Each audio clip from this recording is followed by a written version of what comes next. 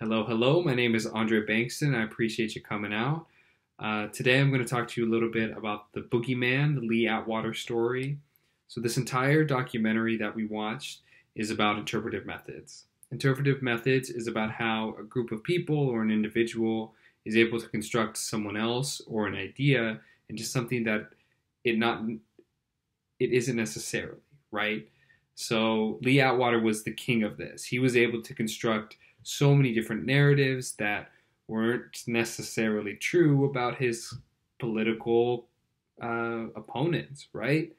Specifically, if we look at the Dukakis case, he was able to construct him as someone who was unpatriotic, who was upper class, and disconnected from the American people.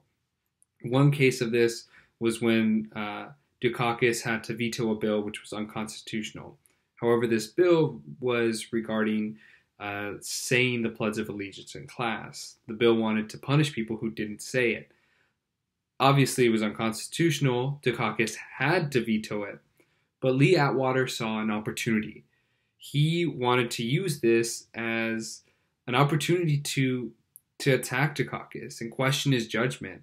And he had George H.W. Bush come out and say, "Hey, I'm not questioning his judgment. I'm not questioning his patriotism. I'm questioning his judgment."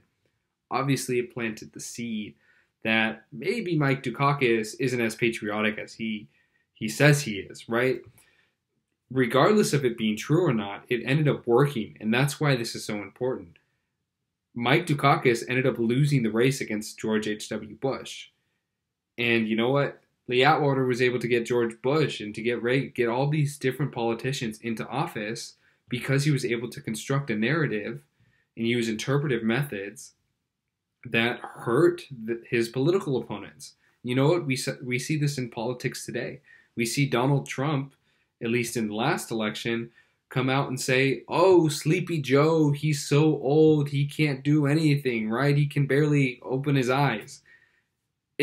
Regardless if it works or not, it's using interpretive methods to try to construct a narrative that benefits your team or your cause, right?